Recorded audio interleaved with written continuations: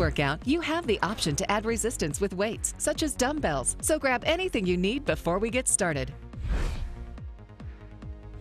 Hey guys, get ready. Let's warm up that body and get this exercise started, okay? So here we go. I want you to stretch your feet as wide as possible beyond your shoulders. Extend your hands all the way out. From that extension, you're gonna take your left hand and go down to your left ankle.